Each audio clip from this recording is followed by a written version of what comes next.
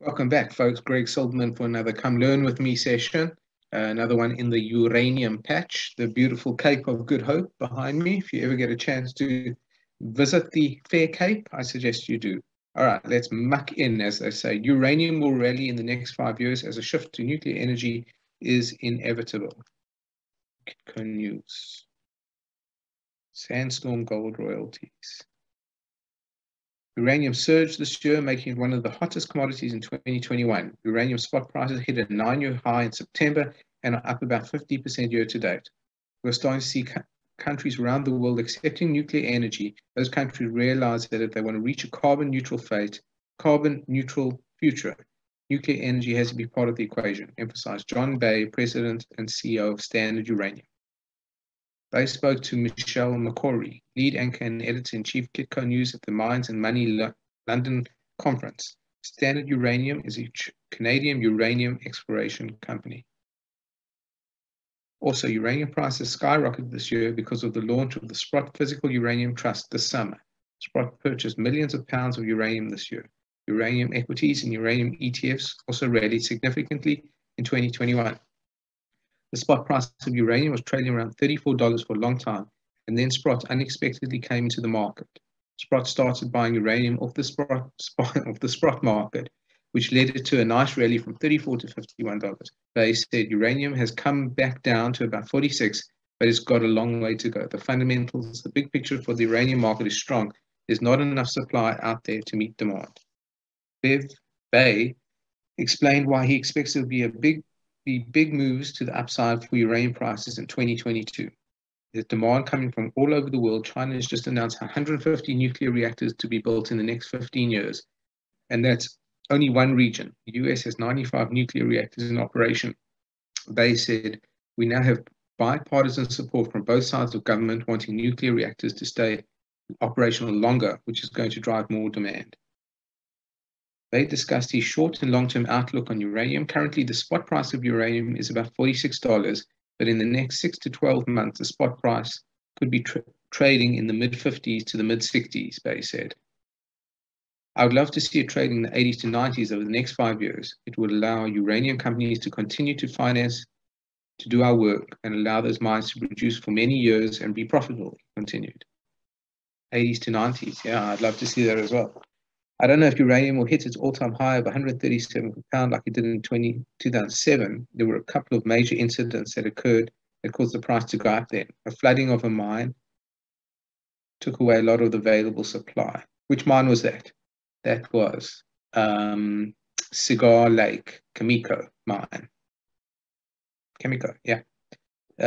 Realistically, I would love to see the spot price hit the high 70s or 80s and stay there for long term. This is quite sustainable for many mines. Bay stressed that the need for clean energy will take precedence over the stigmas of nuclear energy disasters. Climate change and the growing need for nuclear energy is taking forever. For example, in Germany, the price of electricity has gone through the roof with reliance on solar and wind, while their carbon output has not really improved that much. Really?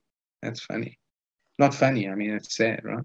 He explained, countries around the world are comparing Germany to France. France has gone all in on nuclear energy.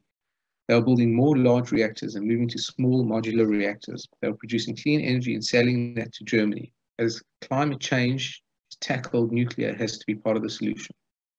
It was recently announced at the United Nations Climate Change Conference, COP26, that nuclear energy will be included in environmental, social, and governance investing.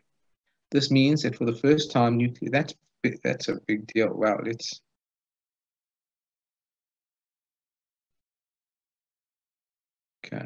get some highlights in the highlighter. Okay. This means for the first time, nuclear energy will be part of the EU Taxonomy. I love that, which is a classification system of the European Union establishing a list of environmentally sustainable economic activities. Who's your mama? No, that's very important. That's going to drive growth for sure. Well, never know for sure, but this will allow funds to invest in nuclear energy when they're investing in ESG. This is a big change, they emphasize. It hasn't happened yet, but it should happen in the immediate future. They pointed, this will allow funds to invest in nuclear. This is a big change. Hasn't happened yet. They pointed out that investing in nuclear energy will drive more capital into the uranium space. It's going to drive more money into ETFs and equities. Hopefully, we will see uranium equities increasing along with equities of companies like ours, he said. They spoke about how mining investors can benefit from the trend of people aggressively pushing for nuclear energy. Investors should examine their portfolios on multiple levels. Producers make money when their mines are in production. The next level is developers who are trying to get their projects into development. Then you have companies like ours, which are exploration companies, he explained.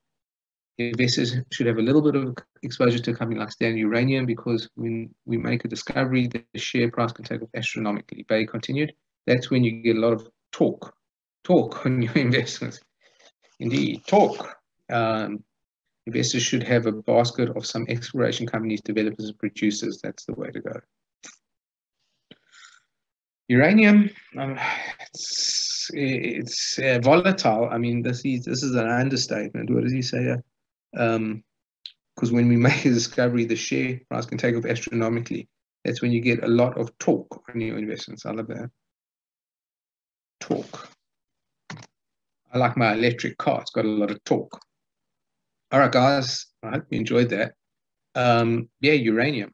We are doing some interesting stuff in the uranium patch, stuff you're not going to find elsewhere. I can't promise you anything. I try not promises, but listen, I got some information. I need to get it into your hands. Let's talk about it. I want you to understand what's going on in the uranium market. I want you to understand how, for the benefit of you and your family, you can invest in that space.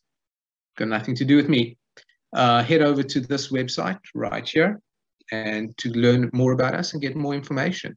We'd love to start a dialogue, get talking to y'all. All right, Greg Silverman for another one of our Come Learn With Me sessions on uranium. Out for now from the Cape of Good Hope.